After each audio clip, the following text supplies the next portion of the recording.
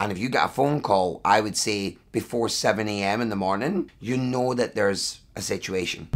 It's a bird. It's a plane. No, it's a cruise. He's the director on a cruise, making bids for you. He'll show you the whole world as he travels through. He's fun for the whole family, so tune in for the thrill. He's the funny guy from Scotland with the great big kill. Got the sea in his hands. Oh, watch out, it's the flying Scotsman. Morning. Life is never easy, and working on a cruise ship is definitely one of those things where anything can happen at any point. Just like in normal life, when you get phone calls at certain points, you know before you pick up the call what's going to happen, you know, if it's good news or bad news.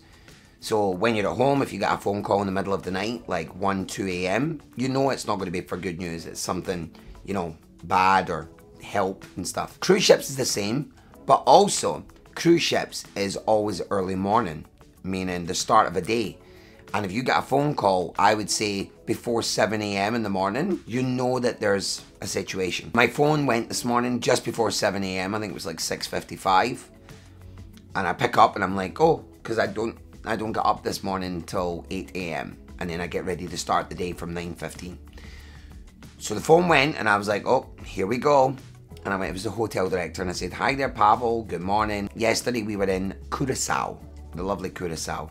And basically, we left Curacao at 4:30 to head back to Miami. So we have a day at sea today, a day at sea tomorrow, and then back to Miami. So it takes about 2.5 days to get back to where we're going. Last night, in the middle of the evening, while everybody was tucked up in bed sleeping, we had a medical emergency with a guest on board who needed immediate and urgent help, meaning life or death situation. And at that moment in time, what happened was Captain then had to turn the ship around and head back to the coastline of Curacao. We then had a medical evacuation with a helicopter this morning. It must have been around about 5 a.m. This now means that this will impact our arrival in Miami coming up this Sunday. It now means that instead of arriving at 7 a.m, we probably won't be arriving until between 10 and 12, which is then going to be a knock-on effect for everything, which means guests are now going to be getting off the ship. We won't finish getting 6,000 guests off until at least 3 p.m. And then we have to get all the next 6,000 guests on board, which is then going to take till about 6, 7 p.m. at night. So it's going to affect everything. It's a big knock-on effect, because it's not just like pick up the announcement and go, right, we're going to be late, that's it. It's a full knock-on effect. So it affects people who are coming to the ship as well. So we have to wait for communication from the office. This is part of what happens. And then once we get the go-ahead, we then carry on with announcements. So of course, that means the moment that announcement's made, guest services will be absolutely ram-jam packed, because guests have early flights, and it means that they're going to have to rearrange their flights. And I truly sympathize with guests when it comes to this. And you know, believe it or not, folks, this affects people's experience. You know, they could be having the most amazing cruise, and then all of a sudden this just puts an absolute dampener on the whole experience. And that does upset me, because I don't want people to be going away with bad feelings. I want them to have a great time. But you must understand as well, folks, I truly commend our captain, because he just saved a life, you know? He just saved a life. We're in the middle of the ocean, in the middle of the night, and he decides to turn back to get to the coastline so that the Coast Guard could pick up with a helicopter. And that's a life we saved. So for us being a little late, that's a life our captain saved, and him and his team. So I want to thank our captain, Stefano Bonica, and his team for the amazing job they've done this morning. Now it just means everything else gets knocked on, and this is part and parcel of life at sea, you know? I sound like Sean Connery there. Life at sea. Basically, it affects everything. And now it's my job as cruise director to try and take people's thoughts away from that and make them happy. Today I'm also doing something. I'm doing what I call my pop-up concert, which is a feel-good concert for everybody in the piano bar to come and join me if they want to, for like a pub sing-along. I do this now and again, and I thought today would be a perfect day to do it. So I'm giving out little ducks as a little private invitation to come along. Let's get ready. start the day. It's now 9:16 a.m. Time to make my morning announcement for the day and then get ready for all the fun that this lovely sea day has to offer. But once again, thank you to our captain. You are an amazing person.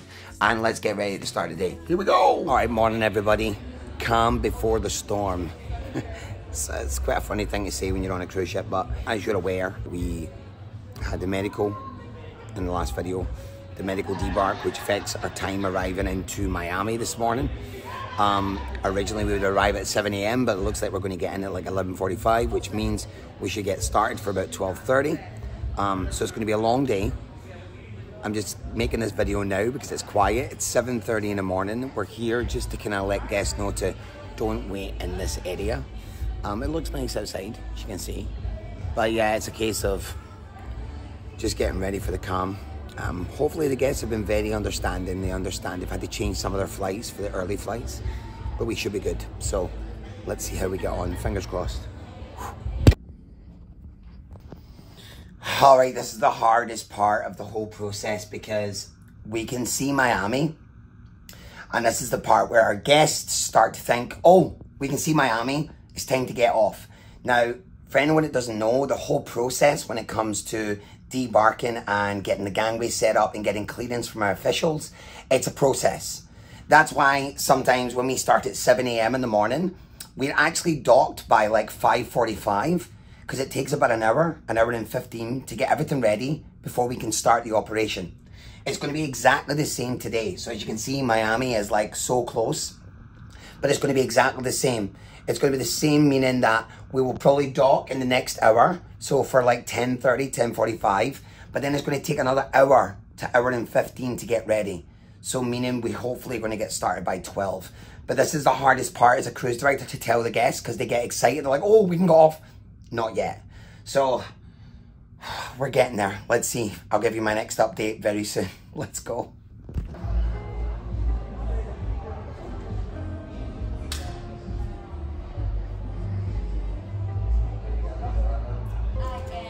Hello, Miami. We're coming for you. I know we're late, but we're nearly there.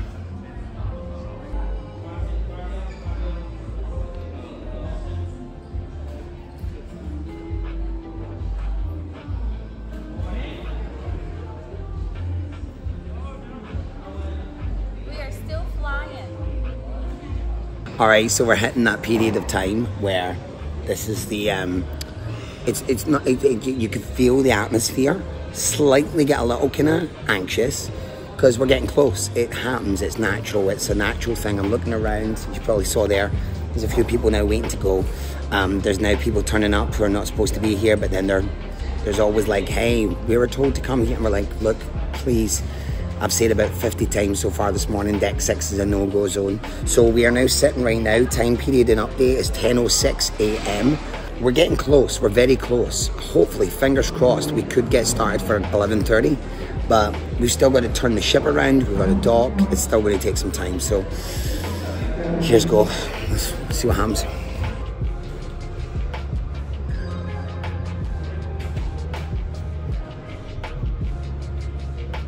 You can see the thrusters, so captain's literally turning the ship round. So we are nearly here. All right, it is now 10:18 a.m. The ship is fully turned at this point. We're getting close to the pier, but still no way we're going to be starting yet. But now this is where the guests start thinking we can get off. So now I have to go make another announcement. So come with me as we let the guests know. Good morning once again, Carnival Celebration family. This is Chris, your cruise director. Now folks, as you probably see outside, we're now getting closer to the pier, of course, in the lovely Miami, the pier, and hopefully very soon we will be docking. But folks, once again, just to let you all know, I have to keep you all informed that of course, once we dock, we still have about an hour to get everything set up from clearance from shoreside. Then of course, we got to set up the gangways and get everything ready whenever we pull alongside. And then of course, we can get started. Please do not come down to deck 6 on the forward or the midship at this time, because of course we want to keep it clear so that our guests are ready when we're ready to go, and to keep it nice and safe. And remember, you can stay in your cabins till 12:30. The moment we do start this morning, folks, you will hear it. It'll be very clear. I will make an announcement. Our priority guests will be going first. Of course, our diamond and platinums will be called out.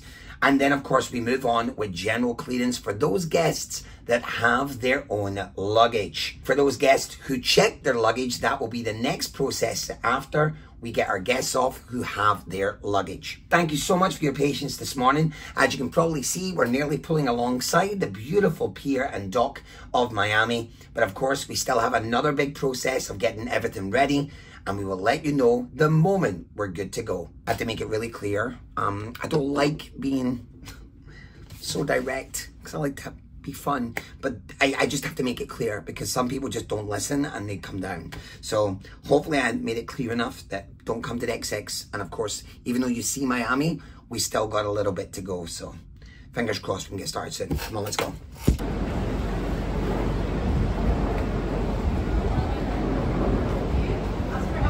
So as you can see, we're nearly here.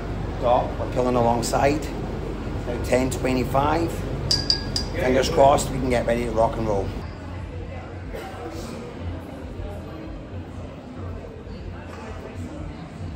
It's getting a little busier.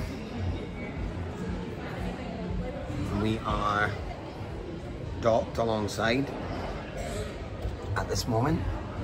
We are docked, and hopefully we can get started. All right. Woo! We have started.